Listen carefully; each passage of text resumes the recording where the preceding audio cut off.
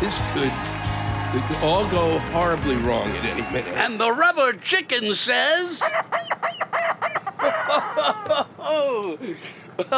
when a congresswoman claims she's being tracked by Gazpacho Police, I think it's time to remove her from office. But what do I know? I'm just a rubber chicken, and a brilliant one at that.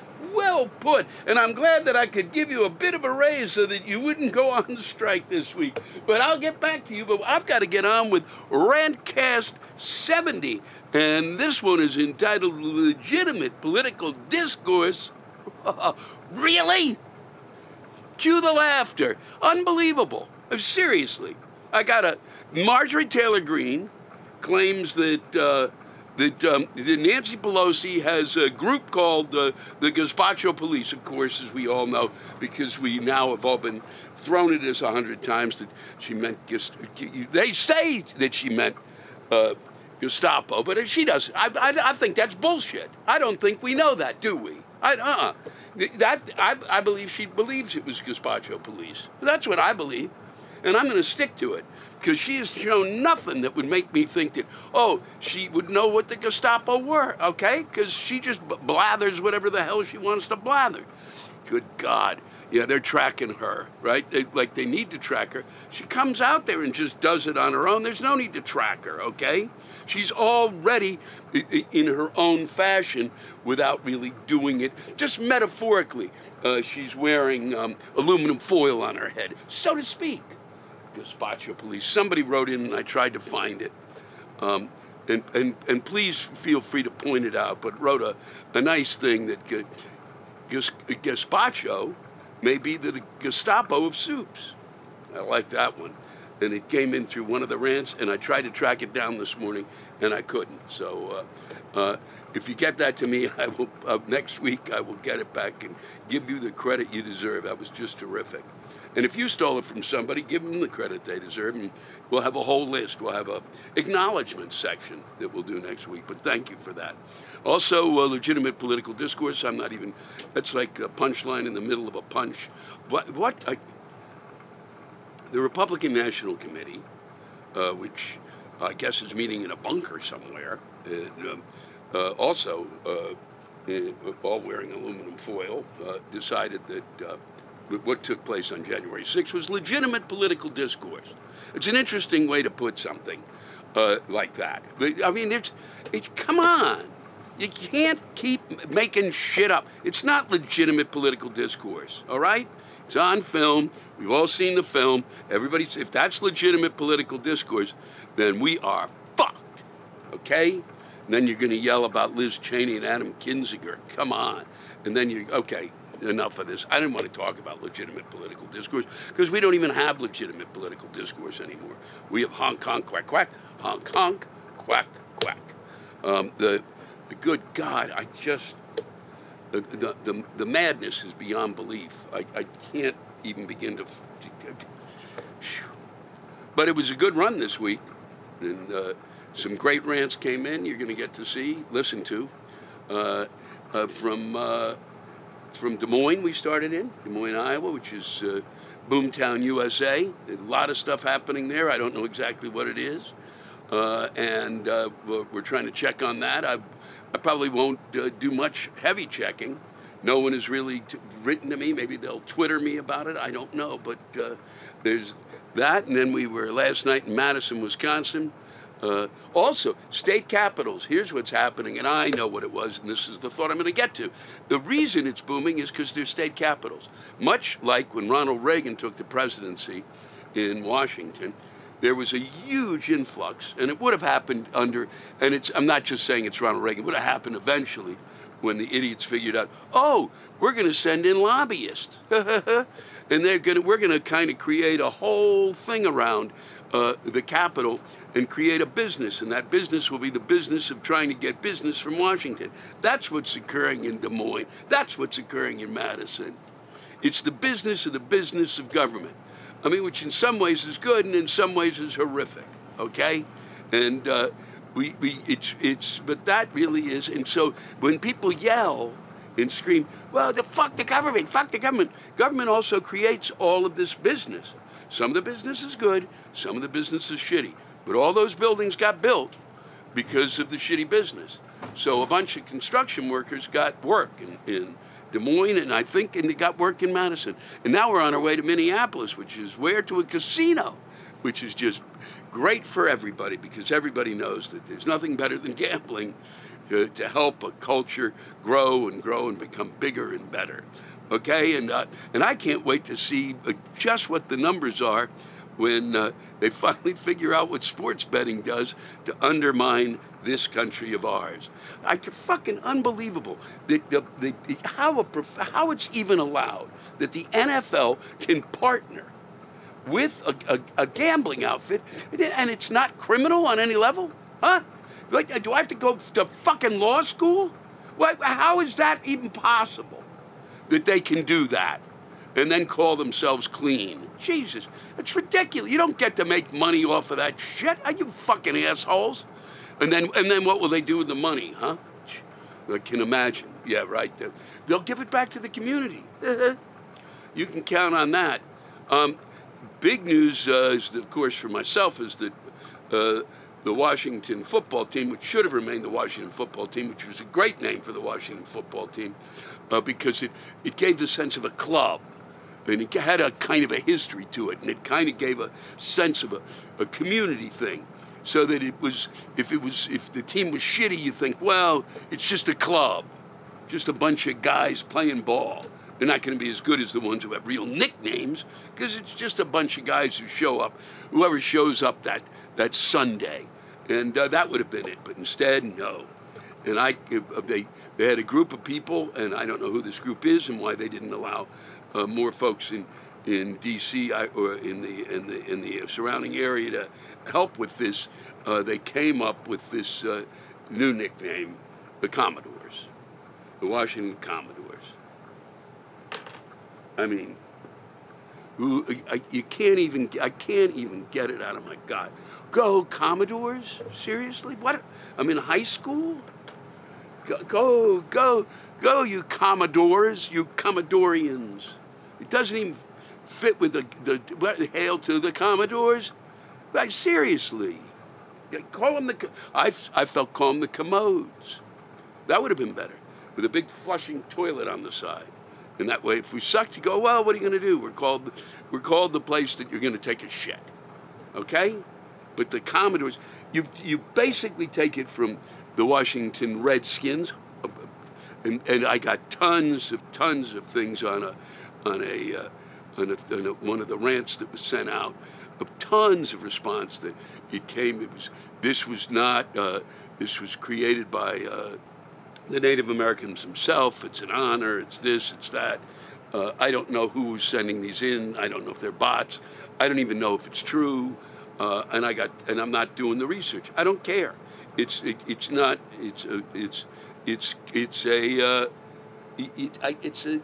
a word you should be using as a thing. Okay? Is that what I said?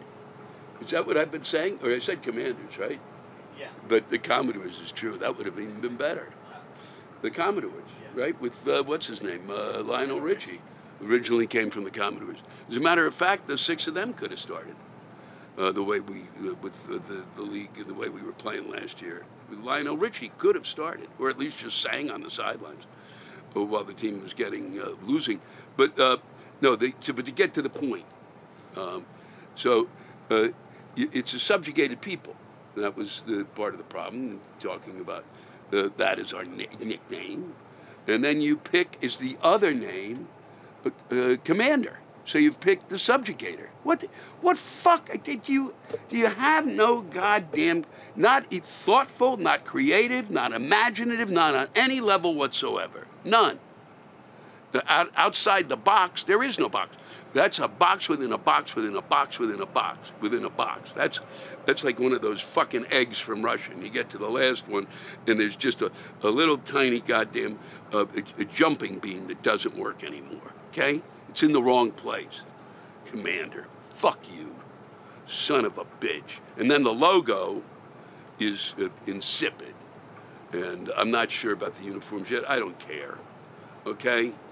I mean, but if the uniforms had spikes on them, that might help. So that really was, and then I found out that John Riggins, one of my heroes from one of those great Washington teams, also doesn't like it. So I rest my case. Okay? Okay, because if you do like it, I'm going to call him up and have him come to your house and beat you up. So what do you think of that? And that's where we are. That's where we are today. So we're rolling now to our next stop in Minneapolis, coming out of Madison. And it is just delightful as the temperature is plummeting. We hope to get there in time to have all of us will take one deep breath and our sinuses will be sealed off and frozen. And I may not be able to do a show but that's what happens. You're not supposed to breathe in when it's very, very cold out because your sinuses can actually freeze. And then they have to take a hammer, hit them just slightly, break your nose, and then the ice falls out, and then they do surgery. So I may not be back next week. I'm hoping, but I will be. We'll be in Reno, and then we'll be in Monterey, and then we're going to be in Napa.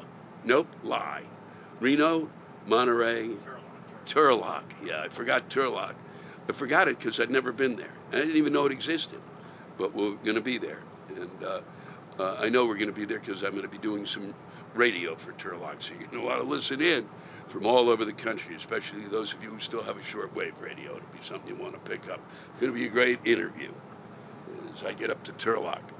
And that's about it from here. The rants that came in were spectacular. Just a couple of things I'll say. They're getting longer and longer and longer. I understand that. My emails are profoundly long, as if we haven't communicated in so long that you just want to be sure you get all of it in. And I really appreciate it. It's not that they're truly well written, which makes it tough. But if you can tighten them up a bit, and as Archie Bell-Nadrell said, tighten up, we'll be able to. We'd be able to read more and get more read, and I think that would really help. Take a quick look after you do it, and take a quick edit, and I really am, and I hate to say this, but it's just that we don't have the time at the end of the show to get to all the ones that I'd like to get to. So if you could do that, that would help, because and I hate to be the one to edit you. And I'm going to end this. This is from a Canadian, Spencer Seymour, and I think it's an important, not so much a rant, but a reporting from the way he sees it. He may be wrong. I don't know. We don't know anything, anymore. But I kind of have a certain trust and faith in those who. First, you got to find where to send in these things. Then you got to type them out and then send it in, so that I think that there's a certain amount of legitimacy to what is being said. And this is a report on what's happening up in Canada, it's an interesting take on it, and one that we only hear bits and pieces of. Hi, Lou. I'm a Canadian fan of yours who's ranted before and thought I'd do so again. You may have seen or heard about the Freedom Convoy in Ottawa, Ontario, and subsequently at the Canadian-American border in Windsor, Ontario, as well as much smaller events in communities across Canada. This obviously isn't what Canada is known for. Canada is known for being a generally inoffensive, nondescript country. We don't take things too seriously. Our sense of humor is a hybrid of British and American tastes, and we're basically just happy to be anywhere. If we were a color, we'd be beige. And let me just say how deeply proud I am of our typical image. However, what has been happening in Ottawa, Windsor, and in various places across Canada is nothing to be proud of. In fact, it's one of the darkest moments in our history. But as Fox News seems to be a major supporter, and who knows, maybe a financial backer and organizer of this bullshit, I thought I'd submit this in hopes you could provide the real story about what's happening right now. Firstly, the majority of the country doesn't agree with these assholes. I've read that and seen that and heard that. So, hell, the majority of the truckers don't agree with these dickheads. I've read that and seen that and heard it. How do I know that? Because while these rat fuckers are stealing the freedom of regular people in Ottawa, Windsor, etc., the majority of truck drivers are driving fucking trucks. What does that mean? That means that the majority of truck drivers are vaccinated. And like everyone who isn't a fucking sociopath, hates wearing masks, but realizes they're necessary. Why do they understand this? Because the majority of truck drivers, like the majority of the general population, aren't selfish fuck prick faces. Well put. Now, while it's true that the vast majority of Canadians are disgusted by what has happened, and the people doing this are a minority, you should know what these people have done. Someone danced while another urinated on the tomb of the unknown soldier, the most sacred war monument in Canada. A group of these cocksuckers defaced a monument of Terry Fox. Even I know who Terry Fox is. The biggest hero in Canadian history, who ran on one leg across the country for cancer research. These fuckheads placed an anti-science bile on a statue immortalizing a man who devoted his life to advancing science. Some of them assaulted a homeless man and harassed the staff of a homeless shelter until they gave them some food. That's right, they stole food from a homeless shelter. And of course, they've been honking their stupid fucking horns for 3 weeks straight, as if honking a horn is what gets governments to make decisions. This protest has accomplished nothing except revealing the Conservative Party in Canada as a bunch of taint-licking fucks who stick their finger in the wind to see which way it's blowing right after they take it out of each other's asses. Perhaps most horrifically, these people who claim to be freedom-loving patriots have revealed they have no clue what freedom is, because for 3 weeks, businesses have lost revenue. Laws have been broken. Monuments and statues to our greatest national heroes have literally been shit and pissed on. And regular people have been unable to live their lives with any semblance of freedom. Like a disabled resident who's been unable to leave their house to get groceries because these uterus stains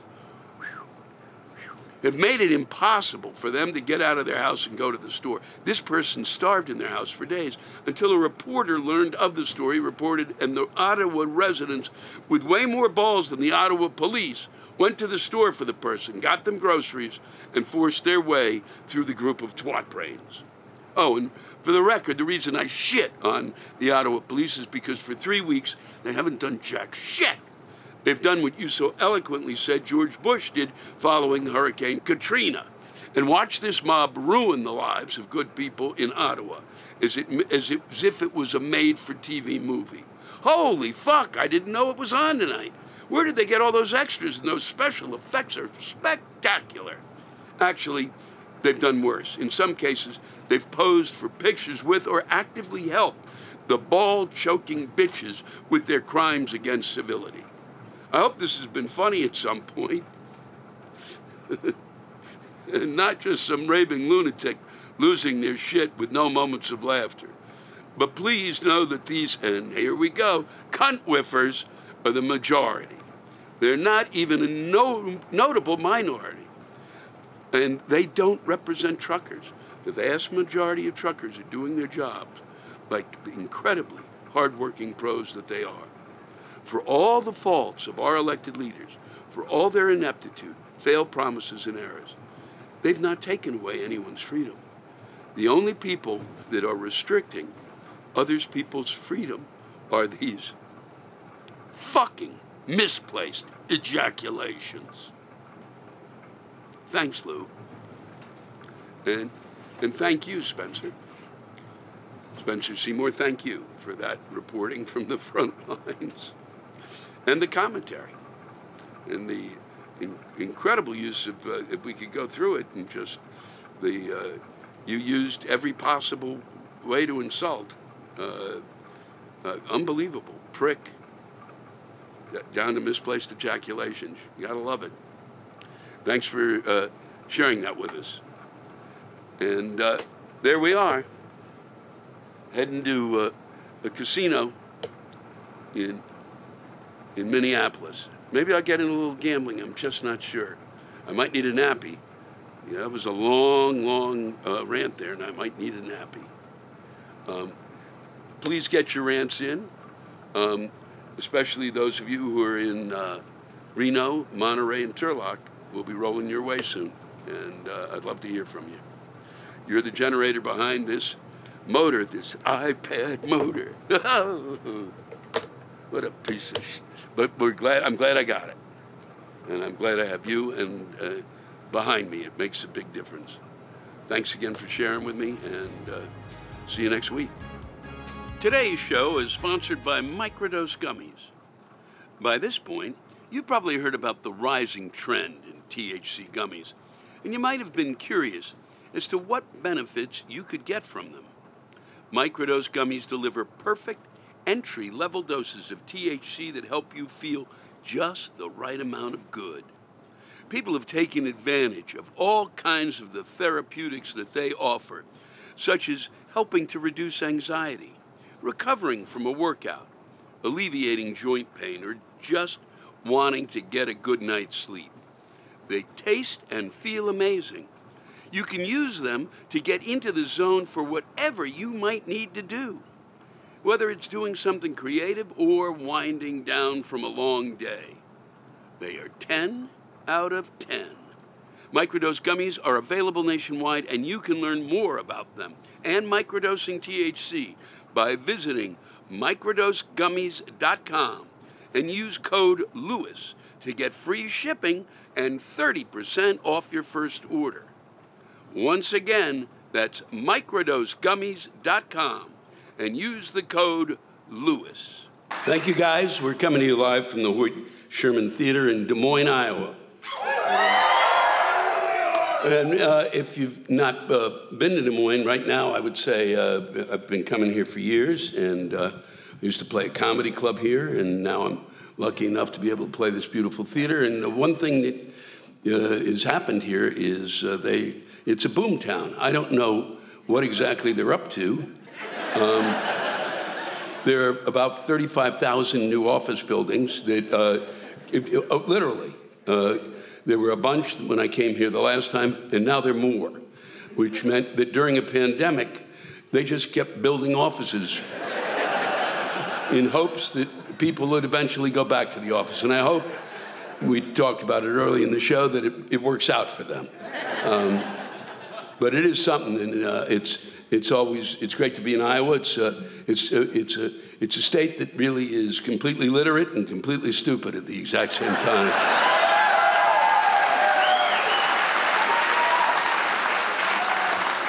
I would go on a little more about it, but there's a lot of stuff to be read, and I don't want to get right to it.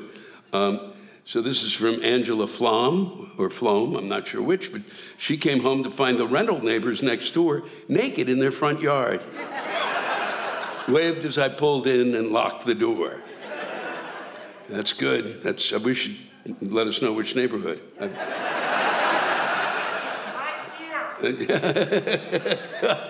That's funny. So I'll just wait outside here after the show. Anne is here tonight. It's Zach Valentine's mom. I rarely do this, but since you're the mother, we'll say happy birthday to you. I don't really do that, but happy birthday, Anne. Because apparently this was your birthday present, and I think he fucking lowballed you. Okay? That's the reason I read that. To kind of up it a little, but I think jewelry, something like that. Maybe like a dishwasher, some new appliance that you could really use. Fucking that would help. What does this do?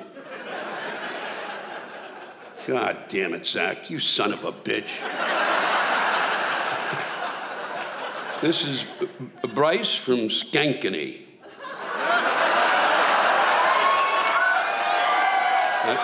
That's good. I have no idea what that means. And that's why I like doing this, because there seems to be 100 inside things going on. And dear Louis, get it through your thick head to stop coming to Iowa in the fucking winter. It's all gray and wet and nobody wants to be alive. It wouldn't be so bad if it wasn't for the wind. Fuck you. It gets to be -30 without the wind, you prick. Des Moines was established by the French in 1845 to remind them why to never invade Russia again.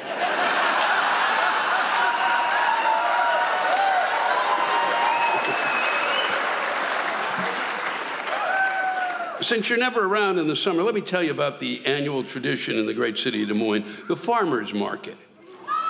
I know what a farmer's market is. It's a market for farmers to sell their shit to us. Des Moines does not have a farmer's market. Des Moines has the equivalent of a high school passing period with tents. Nobody knows where they're going or what the fuck is happening. Walk this way, you can buy a growler filled with root beer for 20 bucks cash only. Cash only! If you turn that way, you can hear a musician play only what I can describe as aggressive PVC pipes. You gotta get to the market at an ungodly hour to even get a chance to park close. And even then, there's 876 people mulling around looking for spots to take pictures for their Instagram, Visco, Twitter, Jesus fucking Christ. So you decide to grab some breakfast while you wait for the sun to come up. Nope. The line for the breakfast tent on either end of the market is already 20 people deep, and nobody knows what they want until they get to the front. You choke down your $10 vegan, humanely euthanized hummus breakfast burrito. It's time to see who's got the best shit. Remember, I told you, it's a farmer's market. And yet it seems that 2/3 of the tent are for dream catchers, custom doggy bandanas, and cornhole boards. I'm here to get produce, not invest in your dopey sign-making business. Point me to the radishes and Brussels sprouts, you fuck. Speaking of doggy bandanas, why does every hipster douche have to walk their St. Bernard Chihuahua mix through the market?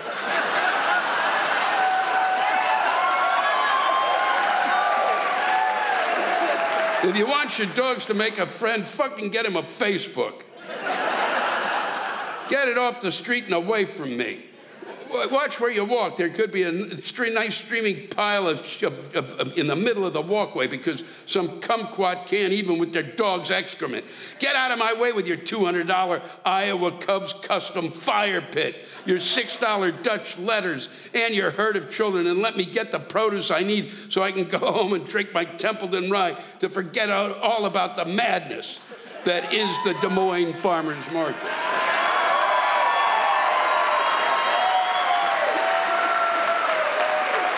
Thank you, Bryce from Skankany. From Emily Fiskus. I work in the front office of a middle school. All day the kids come in and ask me what period it is because they can't read the analog clocks on the wall.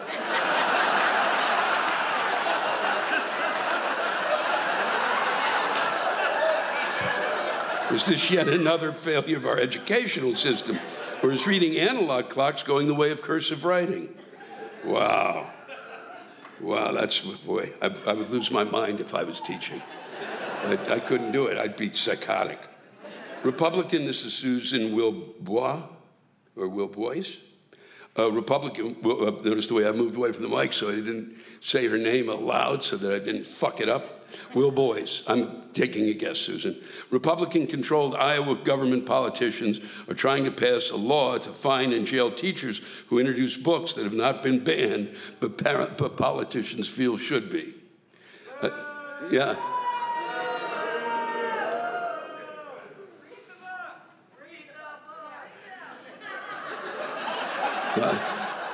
Now, you've got, for the folks at home, that's as loud as they kind of get about certain issues. They agree on them. They really do. If I prodded them, they would go, yeah. But a lot of them are tuckered out. It's been a long evening. They really aren't for banning books here. They're not. I don't think. And if you are, I'll be leaving tonight. But I saw one of those fuckers talking about it today. It's unbelievable. I mean, I've said it before, but here's a good idea. You want your kids to read those books? Ban them.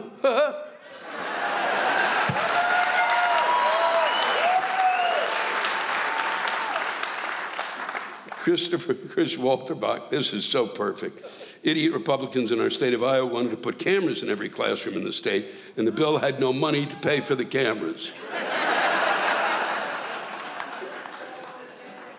I saw today that I will add, the Democrats wanted a 5% raise for the teachers. The Republicans wanted 2.25%, which I think that would make it less than whole milk. And then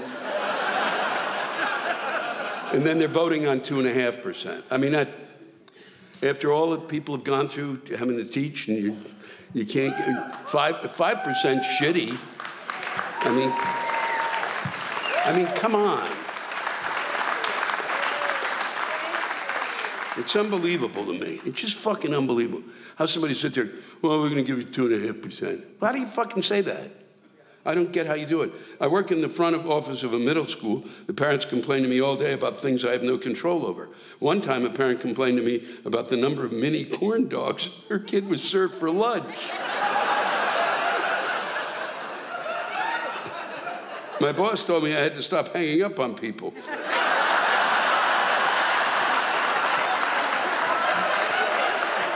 So how do I get them to shut up without getting fired? You say, God, I don't think your cell phone is working. I'm losing you. I'm losing you. I'm losing you. That's all. Blame their cell phone. And you know, your prick boss can't deal with it. And then that's from Emily Fiscus. And then to end it, Tandem Ice Guide. Boy, you guys have some names tonight. Ice Guide. I'm taking a guess there, but this is perfect. Is an ending to that run. 2 teachers in the audience that are getting hammered on a school night.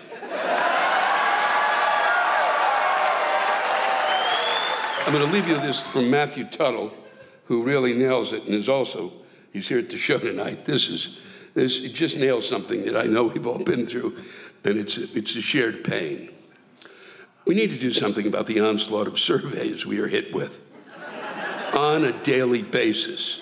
If you buy something, you'll get a survey from the seller, and even sometimes the delivery company wanting to know how they did. Go to a restaurant, there's directions to complete a survey. Drugstore, survey. Get on an app, another fucking survey. Not even I believe my opinion is that valuable. Just today, while on Twitter, a survey popped up asking, enjoying Twitter?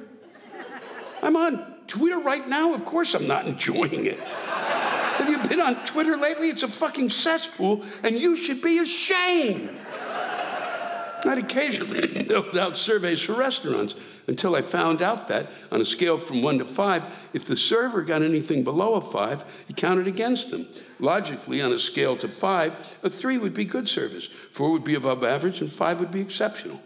So if I received above average service, the server would be penalized for my honesty. I'm very happy with just good service. Should the server be penalized because they were too busy to refill my glass of water every 3 minutes? I've talked to food service workers, and they think my scale is a little harsh. And a 5 shouldn't be, didn't spit in your food. Since I have no way to confirm that, I'm not doing the survey. Sometimes when you think about it, you can't even accurately complete a survey, even if you wanted to. I go to Walgreens, and I'm asked to rate my experience. Oh, I know those fucks. I was here this time to pick up a deodorant, which is a way better experience than when I came for aspirin, but not nearly the thrill I got when I stopped in for toothpaste. How does one convey that in a survey? The company I work for does an annual survey on how we feel our management is doing. They farm this out to a third-party company to give us the illusion that our responses are anonymous. The name of the company is, and I shit you not, Survey Monkey. So after I complete the survey, giving all the management positive reviews because anonymous my ass, I hit the fucking submit button and a survey pops up to review the survey I just took. Are you fucking kidding me? It's like the whole world is a zit-faced 14-year-old with low self-esteem who's in need of positive reinforcement. Just how needy has the world become? Just because your service is sub-exceptional doesn't mean I won't come back for a burger in the future. I enjoyed our time together and look forward to seeing you again. You feel better? Good. Now leave me the fuck alone!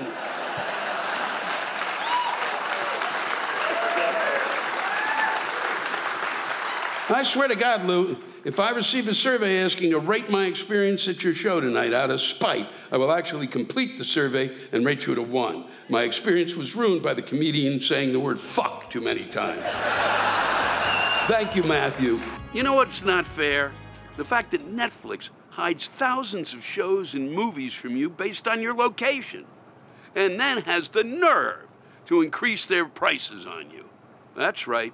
They've just raised their prices once again.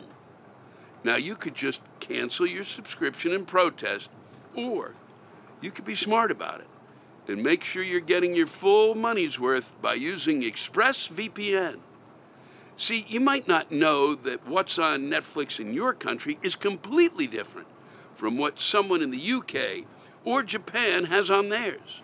When using ExpressVPN, I can control which country I want Netflix to think I'm in. ExpressVPN has over 90 countries to choose from, so every time I run out of stuff to watch, I just switch to another country to unlock new shows. And here's the best part. It's not just for one platform like Netflix. You can use ExpressVPN to unlock shows on other streaming services too.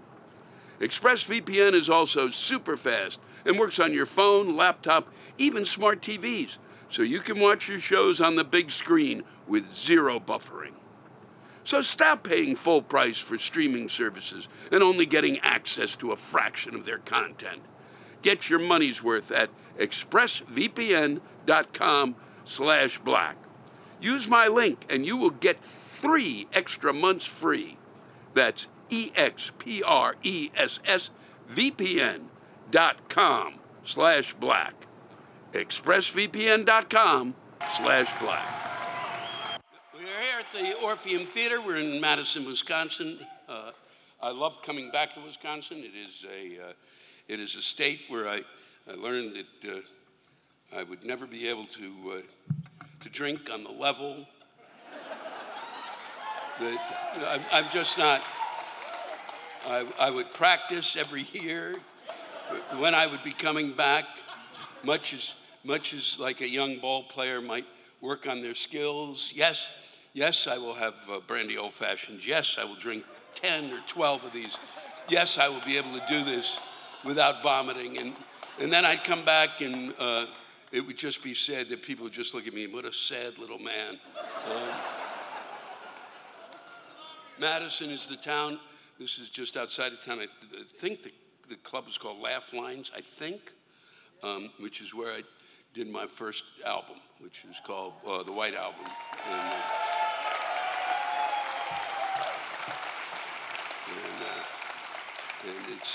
And if you've never been to Madison, it's well worth a visit. I'm serious. There are 3 or 4 of these great enclaves in the country, and this is a great university town, and then you combine it with it's also the capital. And,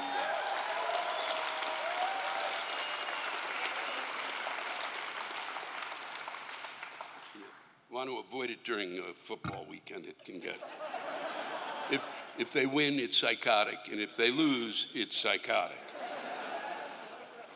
We're going to get going on this because we have a lot of stuff that came in. This is from Kevin Gostola. He's here tonight.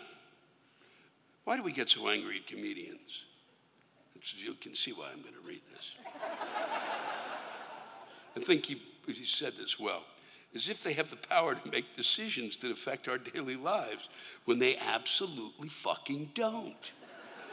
You can't go a day anymore without opening your social media to see a famous comic trending. But comics aren't politicians. They don't use their wealth to buy elections.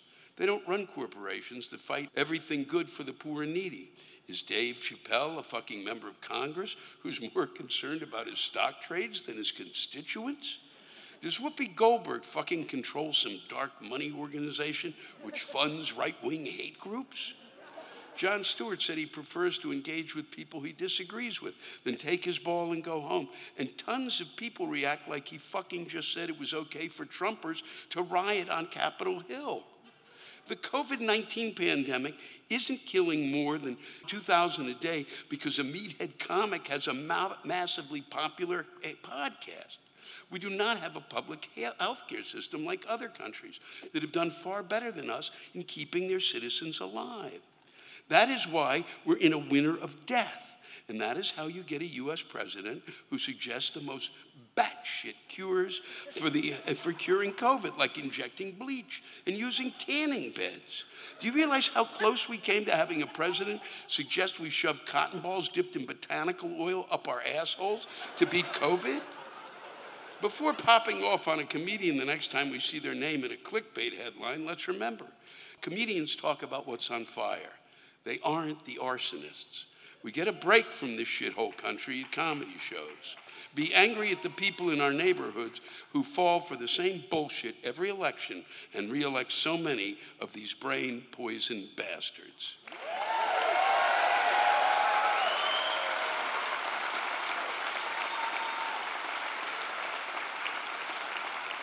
Thank you, Kevin. This is from Leah. I can't. Got it. This is Leah Brendan Brett. Well, you're Leah? Oh, she's there. That was not Leah's voice. Because that would freak out some of the people I was reading about. That would be a he, she, they combo pack. Linda, I really enjoy, Leah. How do you pronounce your last name? Well, I would have been here for a week. But it does sound like an excellent spice. Friedenbrecht. Or a bread I should have made during the pandemic. A guy who called me fat when he broke up with me walked in front of my car the other day, and I decided not to step on the gas.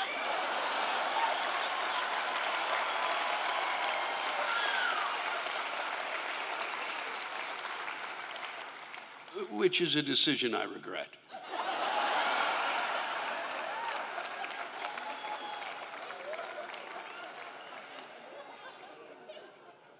I'm going to end with this really long, but well worth it, a piece that I think you'll enjoy immensely, written by one of your own.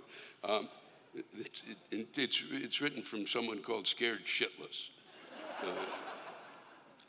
Louis, I think I work in an alternate universe. I'm a recent college graduate and have had 2 interim jobs since my virtual graduation. The first seemed promising at first, but ended up being a part of a creepy sex cult. That story deserves its own rant, so stay tuned. Part of the reason I wanted to read this was I've been getting a few things recently where he's going, well, you're saving the creepy sex cult story? Fuck! And I've had like 3 of these recently where they go, well, then there was there was one that I just got, and I'll be reading it in a while.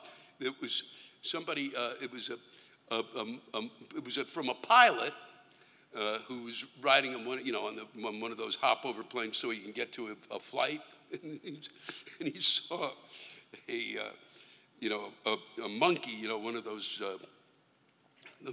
That you got to take care. What do they call those the ones that they carry around with them that's supposed to make you feel better? You have a chimp. Whatever the fuck they call. That's, surrogate son, whatever. But I mean, I get it. But it's a monkey, and the monkey was jacking off on somebody. And he said, that's the story I'll save for another time. Tell me that story! God damn it. Now I'm going to read the other story? But Scared Shitless actually went on to have a good, it goes well. It's well worth it. But, whew. God, I can't wait to hear about the creepy sex cult. The second of which is an office job. That's the story he's going to tell in a factory. Riveting, right? Now, I almost stopped reading at that point. I entered the position expecting to work there for a year or so to save up some money, pay off some student loans, and find a bigger city to move to. What I ended up with are the strangest group of fuckwads on the planet as my co-workers. I assure you, your workplace and co-workers will seem like angels frolicking through rainbow fields after hearing what I deal with. To set the scene, the computer software I mainly use is from 1989. The Simpsons first aired in 1989.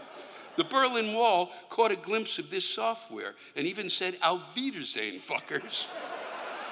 Also, there are not one, but 2 guillotines within the facility. And don't even think about asking what they're used for. One of my coworkers' sons dated a famous Instagram influencer whose average annual income is around $5 million.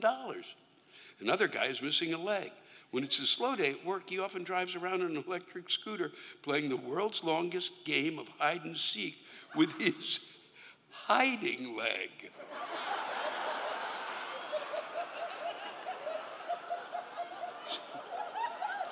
That's why I do this.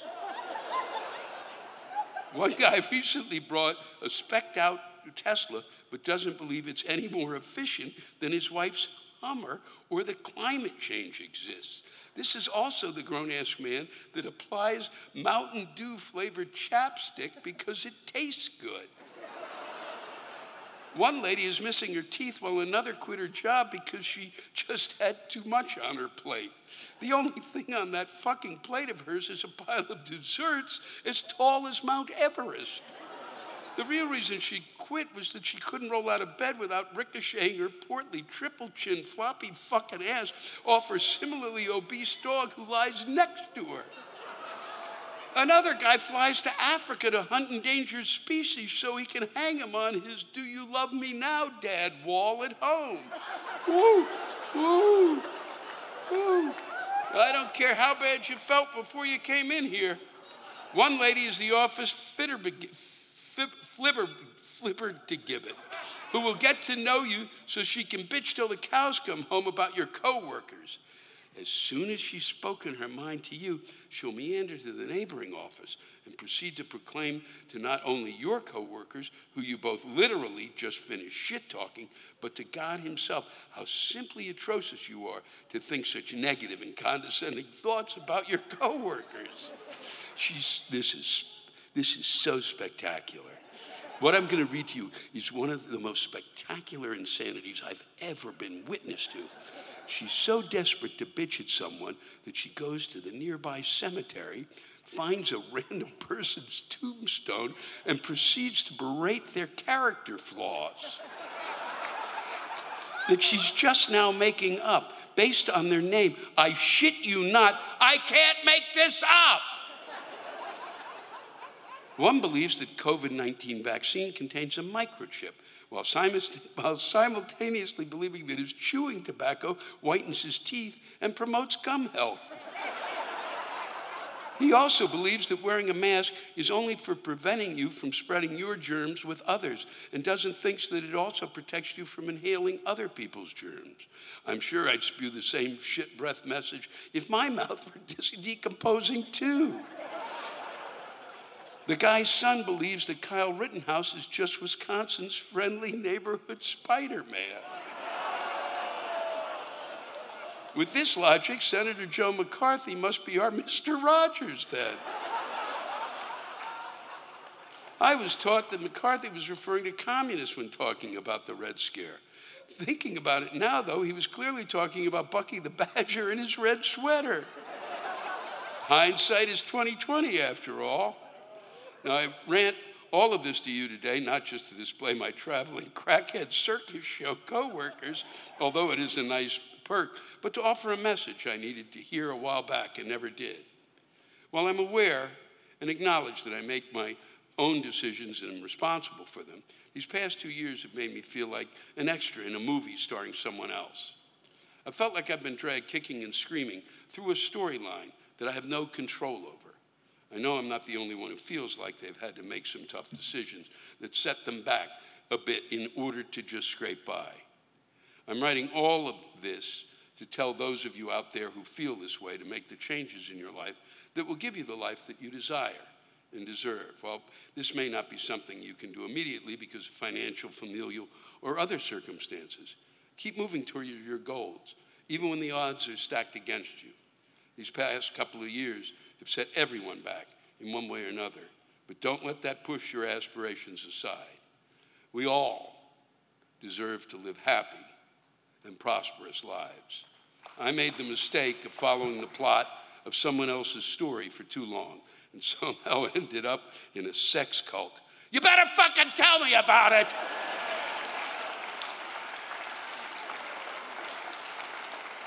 And my batshit crazy coworkers. Robert Sharma once said that getting lost on your path is part of finding the path you're meant to be on.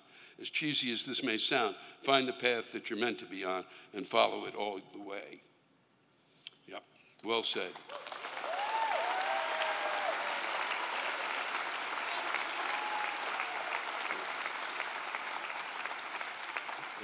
Not sure I would have gotten that in Des Moines. I certainly would have gotten the co-workers part. It's a new year and I'm back out on the road and there are things to do. I personally don't want to spend my valuable time in line in a grocery store or hunched over a stove. I mean, to be honest, I don't even like to cook. But with Factor, people with busy schedules like me don't have to meal plan or prep. Factor makes it easy to eat healthy all day, every day with fresh, never frozen, prepared meals that are so delicious you wouldn't believe they're actually good for you. Factor saves time by delivering chef-crafted meals to your doorstep, eliminating the hassle of grocery shopping and meal prep. And afterward, clean up, no dishes to wash. Each Factor meal arrives pre-prepared and ready to eat in 2 minutes, faster than ordering in. They take the hard part out of meal preparation. Their registered dietitians and expert chefs work together to create delicious meals with nutritious ingredients, offering more than 27 meal options each week, so selection can't be beat and you'll never be bored. Factor also customizes for your diet. They offer vegetarian and vegan meals and things like cold-pressed juices, smoothies, energy bites, plant-based bars, extra protein, veggie sides, and more. All you need to keep your energy through the day. It's healthy eating made easy. Factor is offering huge savings to Rantcast listeners who use the promo code Lewis120 at checkout. Just visit go.factor75.com/plans and use the code Lewis120 at checkout to receive $120 off your first 5 weeks of meal plans.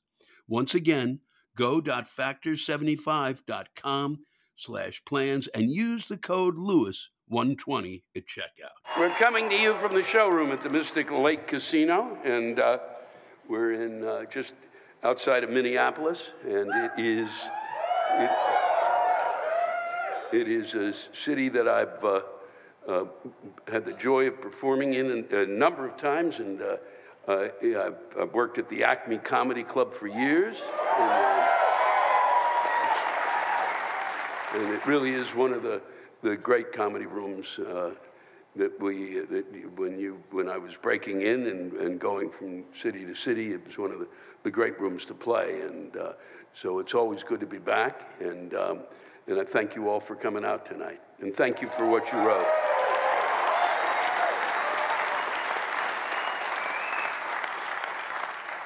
We'll get right to it because we got a lot of stuff. This is from Bella Wood. I live in probably the second crappiest town in Minnesota, North Branch.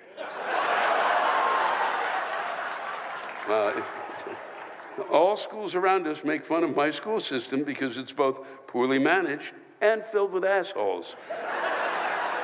We spent $1 million to update the school. They needed to cut out teachers and art classes and fix up the football field that didn't need fixing. The school system is so shitty that I had to move schools a couple of times to get away from bullying. The town also sucks. There's public bathrooms in the park, and people just trash the bathrooms all the time. No one does jack shit. North Branch sucks. I don't quite understand. This is from Andrew Whitney. I've been a fuck you member for years now. Fuck you is my fan club. And it's, and what it allows is that it's a way in which we figured out how to beat the scalpers, so that people join the fan club and they get access to a whole bunch of stuff that I keep hidden away from prying eyes, and that they have access to a ton of material that I've done, and they also, mainly, more importantly, have access to really good seats, and deal with human beings. And it says, the first time buying fuck you tickets, and I get second row center, and that bothered you? Just give me the finger, okay. And fuck you. Okay, fuck you, Andrew. And then you said, broke my heart. How drunk are you? You got second row center and you're upset about this? What, did you want to sit on the stage with me? No, I do mind. This one, no. No, and that's enough, Andrew. Fuck you twice. This is from Dan Rosine. He's there in the audience. Hi, Louis. My wife and I run a foster care home for adults with disabilities. That's very good. And, yep. That's all you're going to get, Dan. The rest of them, it's fuck you. Fuck you and your fucking foster care home, son of a bitch. The rest of them, they already had low self-esteem. Now you made them feel worse. I'm doing nothing for my fellow man. Look at what you're doing. Look at me. But that was pretty good. As you were here tonight, you've heard how much they applaud nothing. So they work with, in addition, both of us have depression, and I'm a type 1 diabetic. Holy God. Every fucking day we get mail about health care. It's all we can think about. It's a nightmare trying to make sure that people in our care can get medical treatment they need.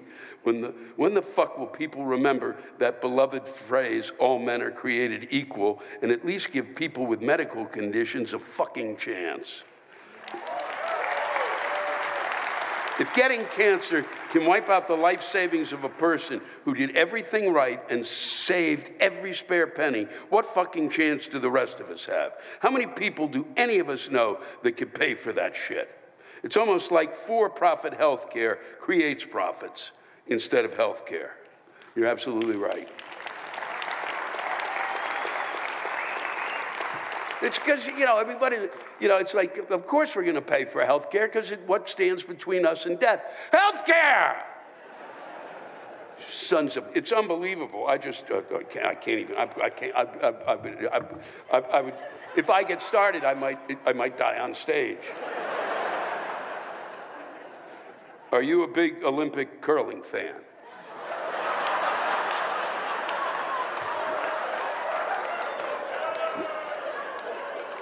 No.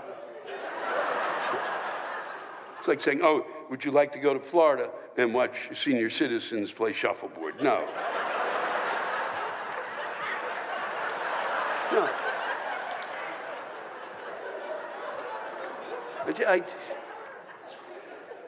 Kirk Walton? Seriously, the Super Bowl is on a Sunday, and we all have to go to work the next day. This is very good, Kirk. This is very important. It is. Meanwhile, President's Day is one fucking week later. Why can't we move President's Day to the day after the Super Bowl?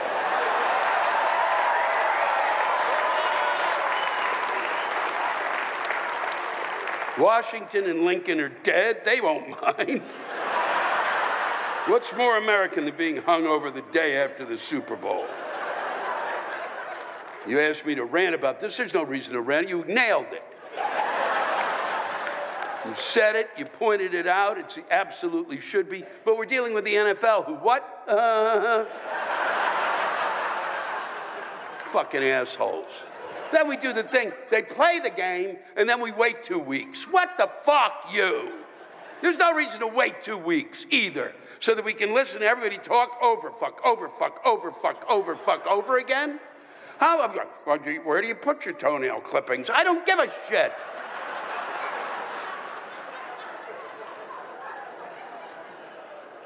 Hi, Lewis is a fan of the team.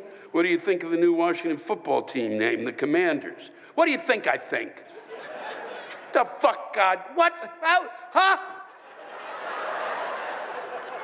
What kind of a name? Not even one, not a modicum of imagination, a modicum. You got the Vikings, at least that applies to fucking something. The Commanders. They did somebody called them the Commies. That would have been good. They had a helmet with Stalin on the side. Okay, I'm in. We had a nickname of a subjugated people, and now we pick Commanders, which is the subjugator. What the fuck's the matter with us? God damn it. I have no idea. That was like a hearing test.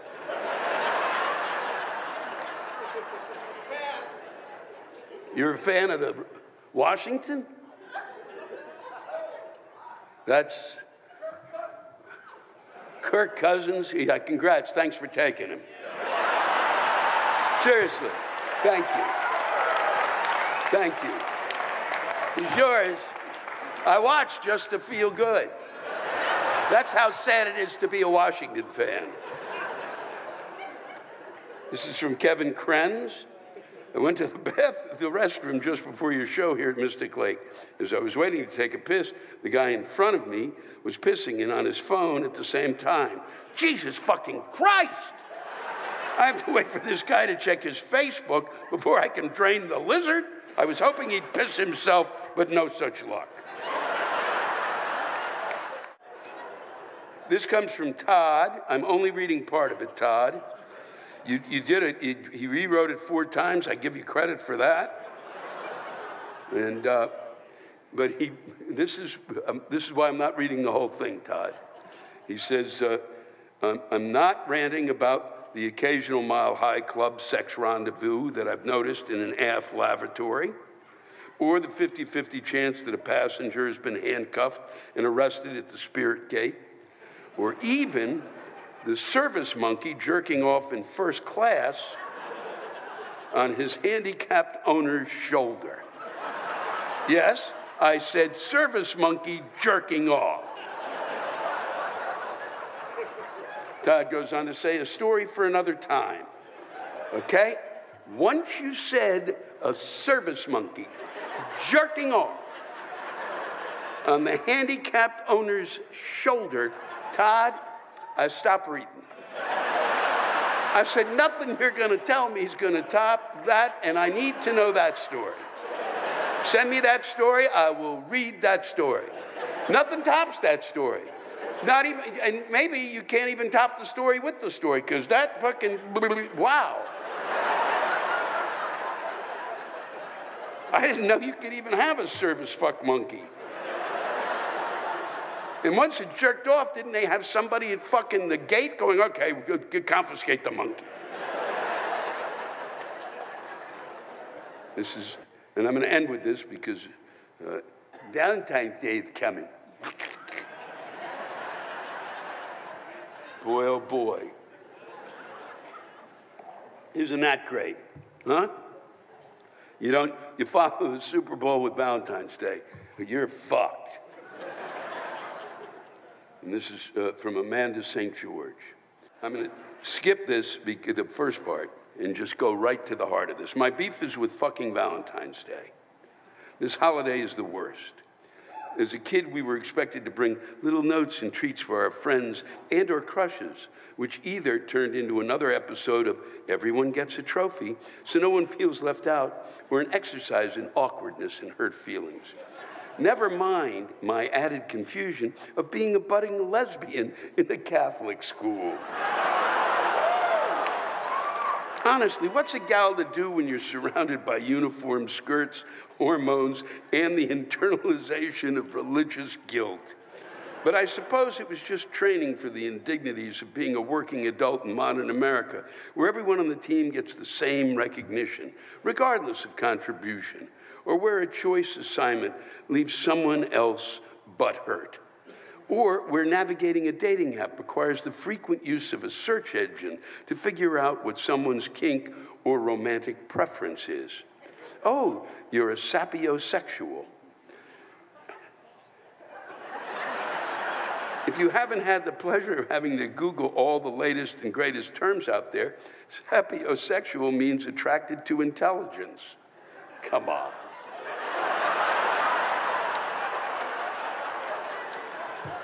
Forgive me when I roll my eyes out loud. It doesn't matter what you put on your profile. You could write, idiots need not apply. The idiots will not be deterred. I loathe Valentine's Day for the obvious reasons, like the fact that it's a corporate money-making scam, or being single, the reminder that one day my cats will likely eat my face when I stroke out. And they run out of non-human-based food.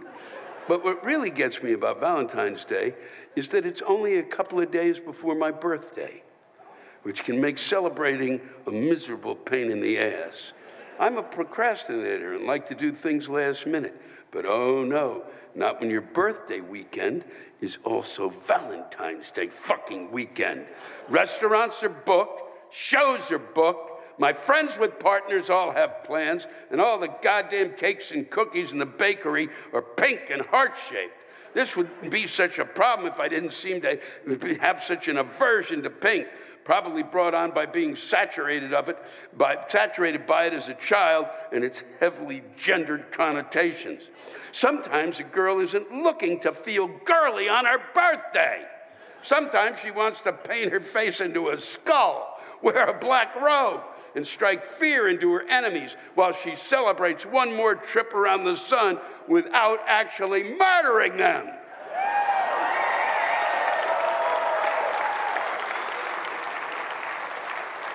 God, I wish I'd been born around Halloween. Anyway, thank you, Louis, for bringing your show to the frozen tundra of Minnesota this weekend. My single gay ass booked a ticket very last minute, and I'm happily sitting in the audience enjoying your show, dateless, because fuck Valentine's Day, and fuck having a date to go out and have a good time. And thank you, Amanda St. George. Thank you all for writing in tonight. I thank everyone who sent me something. It's deeply appreciated.